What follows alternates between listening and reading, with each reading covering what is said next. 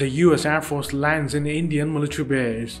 Indian Air Force and Army are jointly ready to fight China, and India successfully tests anti-submarine missiles.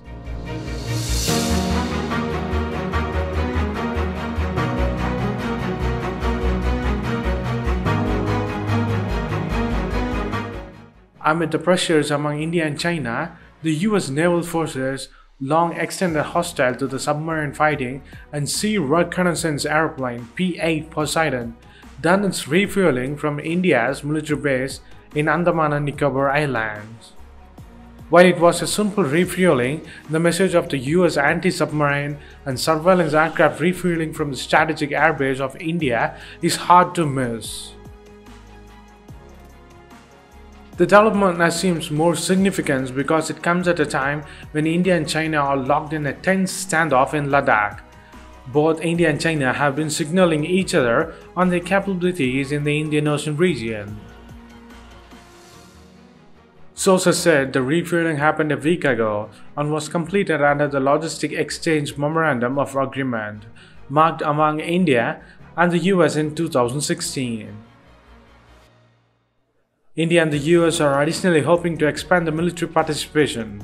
Throughout the long term, India has quickened its weapon buys from US. It's scheduled to purchase upward of $20 billion in American arms before the finish of 2020, a sharp increment from almost zero in 2008, according to the US State Department. More recently, India has tried to quick track to buy 30 MQ-9B Sky Guardian drones from the General Atomics, in an arrangement that is probably going to surpass $3 billion, as indicated by the industry authorities. The drones could be deployed to India's disputed border region with China, altogether grow its observation over the region. The news was reported before by the India Today. In September of 2020, the United States also signed a defense agreement with Maldives, a tiny island country near India's border in the Indian Ocean region. That gives the US a chance to counter China's capacity to extend its quality in the locale. India has been generally incredulous of unfamiliar military presence near its outskirts, however, honored the agreement. Air Chief Marshal of India R.K.S. Bhadouri, the Indian Flying Corps of IAF chief, said, "On Monday, India was completely fit for dealing with any threat from China or the border. The stalemate along the line of actual control, or the LAC, in the eastern Ladakh, that there was no doubt of neighboring nations outmaneuvering us in any contention situations." He also acknowledged the strength of the Chinese People's Liberation Army, or the PLA. Their Air Force includes surface-to-air systems in the Ladakh theater, air-launched long-distance weapons, and Chengdu J-20, which is a fifth-generation fighter with advanced sensors and weapons, but does not have advanced engine technology. He however said, "China has its own areas of strength, but we have catered for all scenarios and are fully capable of handling any threat." India has put its whole military on Operation Alert, and almost the entire fleet of the Western and the Eastern Naval Command is at the sea.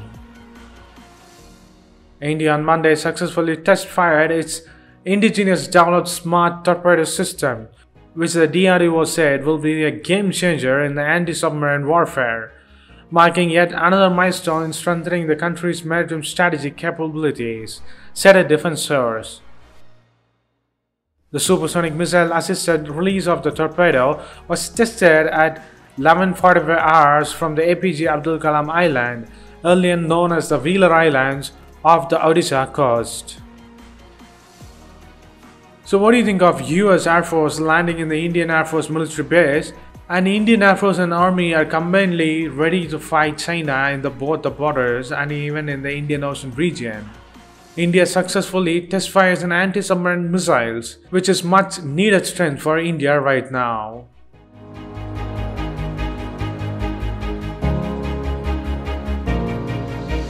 China hacked India's space agency, ISRO. Meanwhile, India successfully tested their night launch of Prithvi short-range ballistic nuclear-capable missile.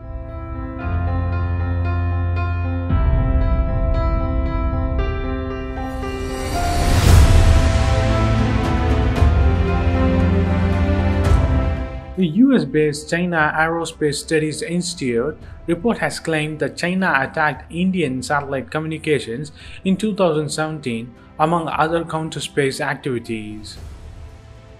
The 142-page report says that between 2012 and 2018, China carried out multiple cyber attacks, even as the Indian Space Organization maintains that its systems has not been compromised so far.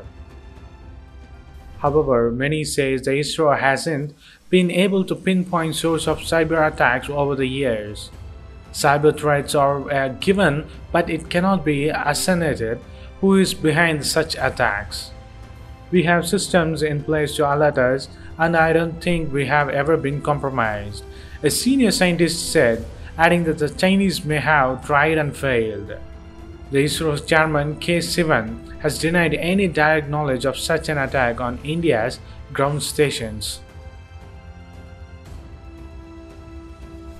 As per the report, China has multiple other counter-space technologies, including the ascent kinetic kill vehicles or the anti-satellite missiles, eco-orbital satellites, directed energy weapons, jammers, and cyber capabilities that are intended to threaten adversary space systems from ground to their geosynchronized orbit.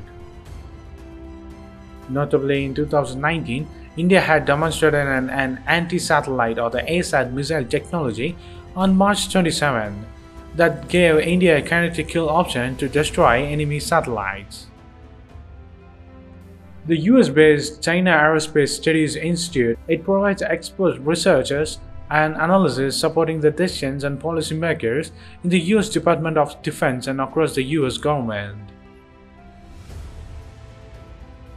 India on Wednesday carried out a successful test firing of Prithvi short-range ballistic missile developed by the Defense Research and Development Organization or the DRDO from the integrated test range Balasore off the coast of Odisha.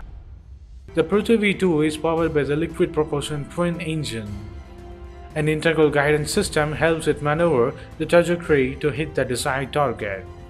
The first missile to be developed by the DRDO under its flagship Integrated Guided Missile Development Program, Prithvi has already been inducted into the arsenal of the armed forces in 2003. So what do you think of China hacked India's space agency ISRO? Also, India successfully test fires India's short-range ballistic missile, which is capable of carrying nuclear.